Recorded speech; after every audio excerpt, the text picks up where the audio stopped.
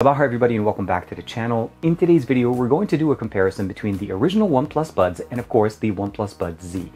These were just announced with the OnePlus 8T and these came out with the OnePlus Nord. This is TK. Let's go ahead and see the comparison and of course, which one would be a better fit for you.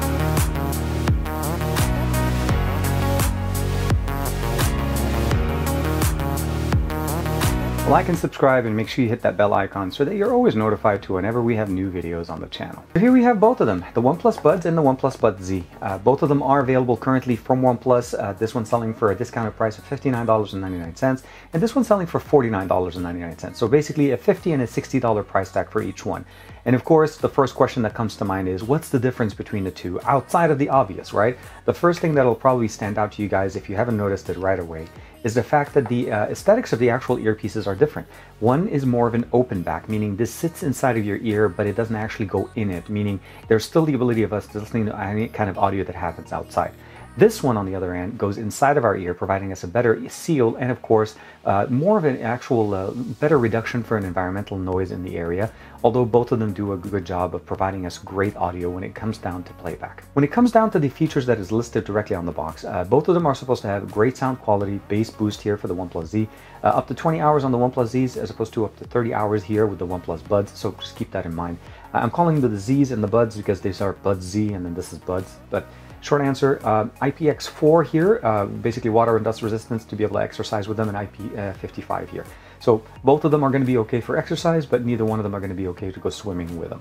As far as pairing, both of them have that seamless connection. You just basically open it up, and if you put it close to an Android device, it'll automatically pop up and you should be able to connect and get that connection going.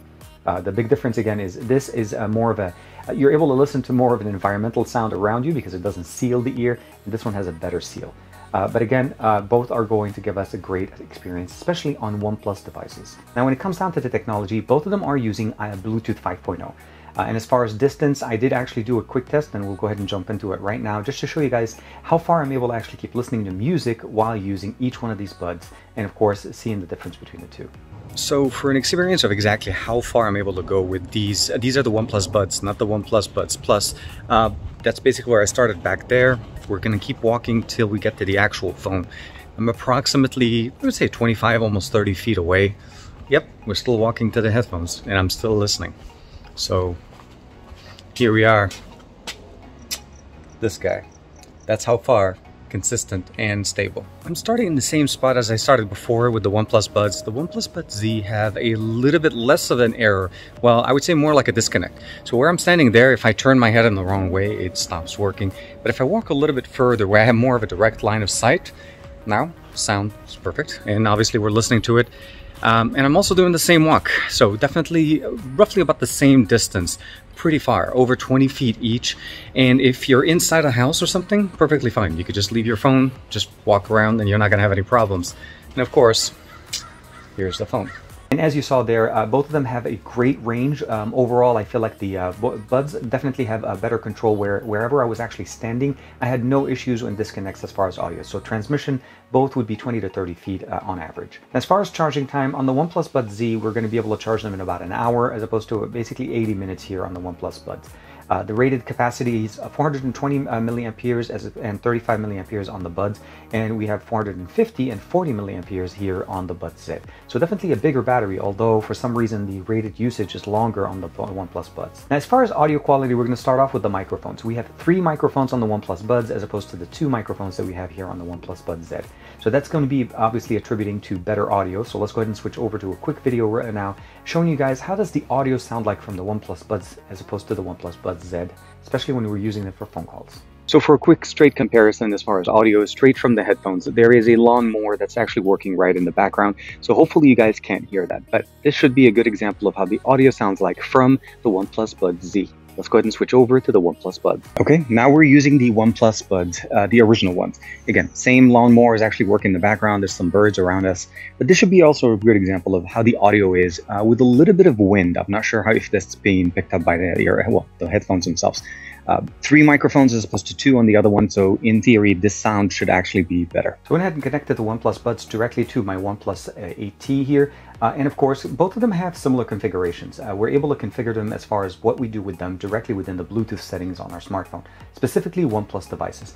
The heyMelody application is going to be coming out very soon, which will allow us to do some of these configurations from non-OnePlus devices. So for now, I'm actually going to go ahead and just stick with what I have. That actually works perfectly fine.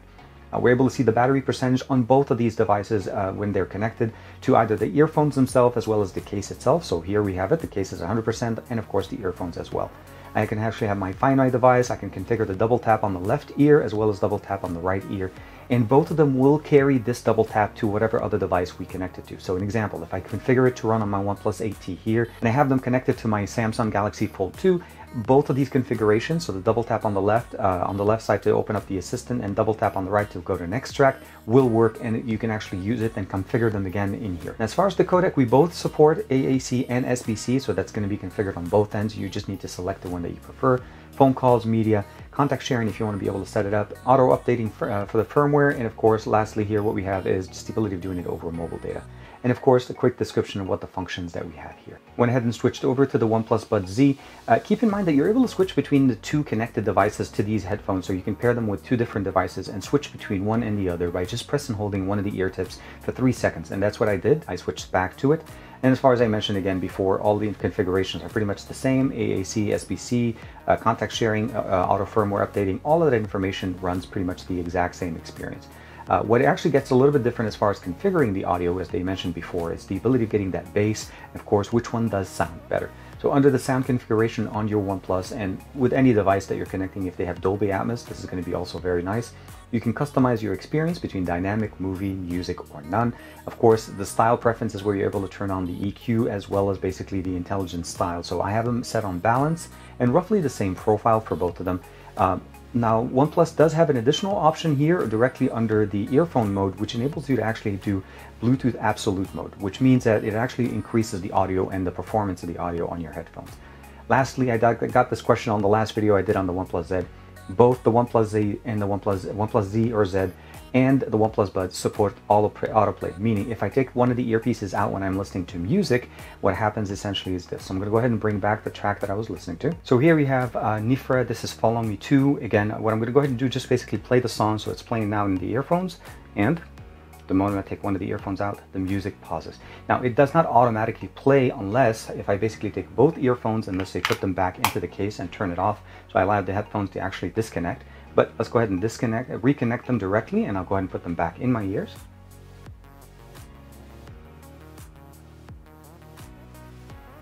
And as you can see right there, the music starts up again. So if you disconnected them and you connected them again, you're going to be able to get the same experience. And now that we have the OnePlus Buds connected, so I went ahead and put them back in my ear. So I'll go ahead and start the music. Take out the earpiece, now it stops.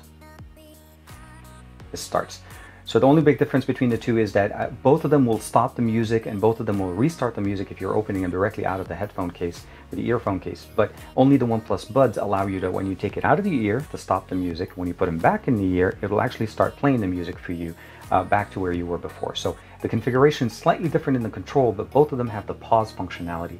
And if you're using them for phone calls, both of them will actually work one earpiece at a time. You don't have to have both in your ears to be able to enjoy the content there. Now, when it comes to the actual fit, as I mentioned, both of them will actually fit and pretty much look pretty much the same. So let's go ahead and put one on here. I'm going to put one on the left side. I hadn't turned off the music so that it's not playing on both sides. But you can kind of see both of them point directly down. The microphones obviously are pointing directly to our face.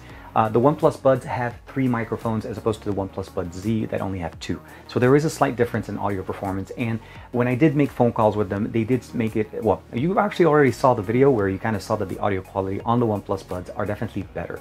So for audio quality, if that's a big important part for you, I think the OnePlus Buds will definitely sound better at about $10 more. When it comes down to the sound performance, which I think a lot of you guys were wondering, the OnePlus Buds have a 13.4mm driver in each ear. So keep in mind, those are a little bit better than the 10mm ones that we have in the OnePlus Bud Z. So there is a difference in the hardware. But then when it comes down to the audio performance, here's where it kind of flips it on the other side. The OnePlus Buds are open, which means you do need to increase the audio to get that better sound. They sound great. They're great for running. I did a couple of runs with them and they did not even fall out of my ear. There's no problem with sweat on them. All of that is going to work great. The OnePlus Buds sound really good.